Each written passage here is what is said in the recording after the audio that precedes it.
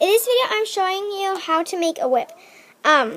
So out of a scarf, and I got this really good scarf from Dillard's, I think. So all you need is, it's not it's necessary, but if you need a partner to help, you can. Okay, so first you'll need to twist, and I also have another YouTuber.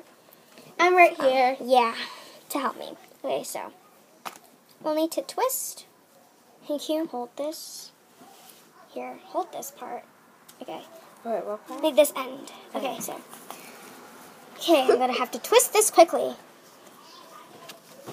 Because it's really long scarf. But if you use a long scarf, then it will be a better whip. If it's too short, then it won't. You can turn out also good. use this to play with like a dog or a cat. It could be a cat or dog toy if you don't like the scarf. So, because I don't have any big pets. I only have parakeets, as you know. But I have a cat. Yeah, she has a cat. So I could try to make one. My cat might play with it. He'll like chase anything that moves. Yeah, so this is a really good whip, and it's very noisy. So, Hey, rah! yeah. And we're almost done twisting.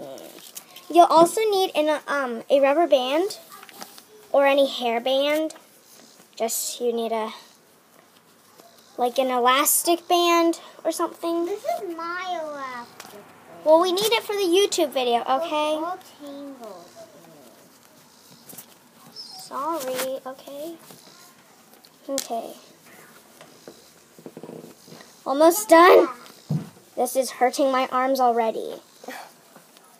Almost done.